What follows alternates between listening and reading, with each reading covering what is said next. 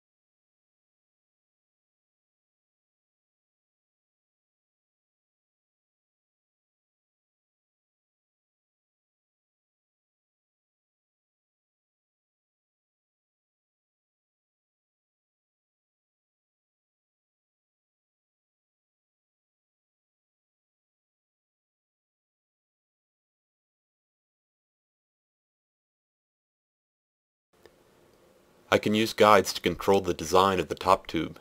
Notice how easily the shape is created with a few simple clicks.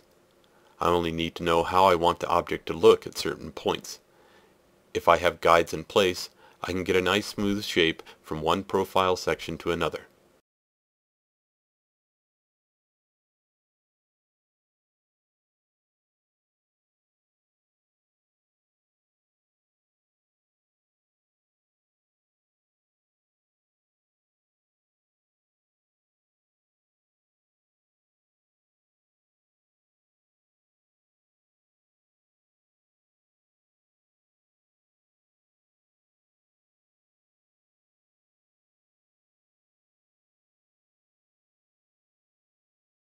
Again, by using guides, AutoCAD enables me to be as creative as I want to be in my design.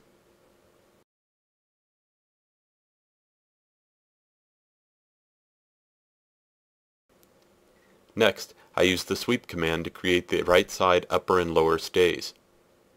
Similarly to how I extruded earlier, I can use other 2D objects to determine the overall shape. Again, my design is coming together quickly and easily with a few simple clicks and sketches.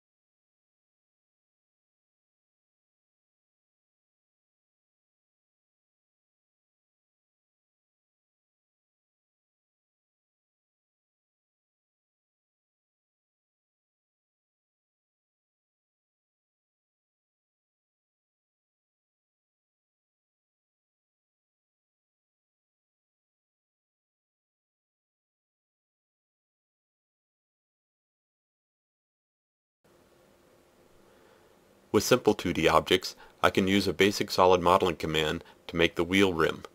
Using the rotate command, I specify a profile shape and a circle that the axis revolves around.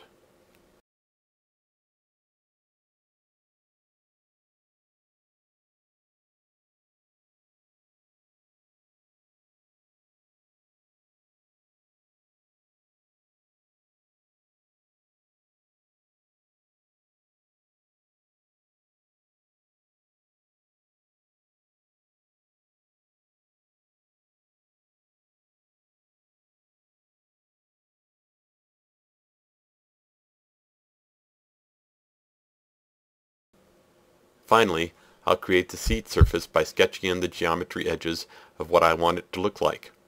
Then I can use those edges to network them into a surface. Here, I only need to know what I want the object to look like by drawing in the boundaries, and then I let the software do the work for me. In summary, the surfacing commands are very powerful tools that enable you to design freely. These commands provide you a means to make changes easily. Once my design is final, I can take the surfaces and convert them into a solid model for manufacturing. With the surfacing commands, designing free-form consumer products has never been easier.